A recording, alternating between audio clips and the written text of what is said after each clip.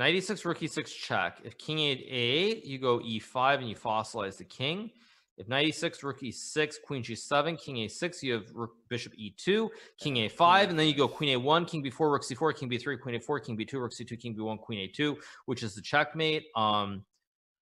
It's got to be knight e6 then, doesn't it? Well, what if they don't take? There's nothing they can do. What do you do? Knight e6 what? Knight f7? But then you go queen f6, rook d7, and then you have knight d4, and the knight's coming around, no? I guess it's just that, yeah? It's just the knight is coming. I mean, you don't know. That was pretty convincing. Yeah, I mean, my first instinct was queen f6, but it's definitely not queen f6. So I think it's got to be knight e6 then. What other moves make sense here? f5 looks like a ridiculous move. e5 looks like a move, but it's not a puzzle. Actually, no, e5 allows knight f5, and you just lose, right? So the knight's hopping every which way.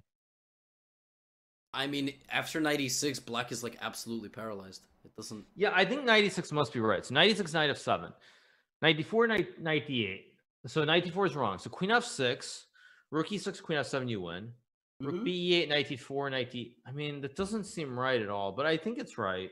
Really, is that still a puzzle? Knight c7, knight d5, you mean? Yeah, no, I like that idea. Yeah, because you fork the king and the rook, right?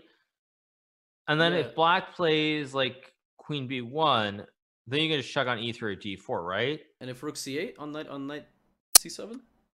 And on rook c8, then you go knight b5 and you take the rook, right? Yeah, okay, then it's got to be right. Yeah?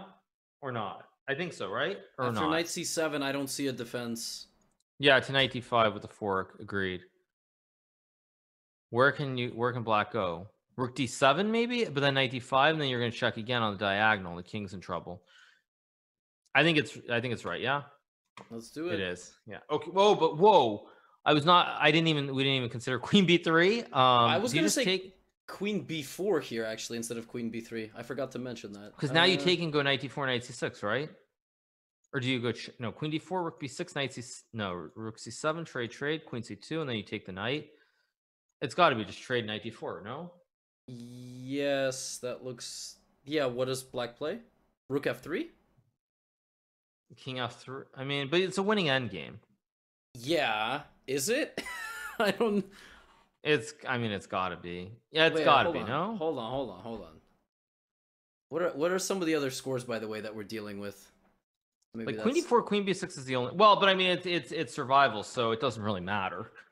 Well, I guess it does, because we've taken 37 minutes, to be fair. So it kind of does matter, actually. This could literally be the run. I mean... I think it just takes knight d4. That's my gut says that's what it's got to be. Because queen d4, queen b6, then you're back at square one. Like, it's just too random, isn't it? Okay, well, wait. Take knight d4, rook f3. What are you going to play there? King f3? King a6, rook c6. It's got to be right. It just has to be right, doesn't it? That rook c6 is convincing. Yeah, okay. Rook c6 is convincing, yeah.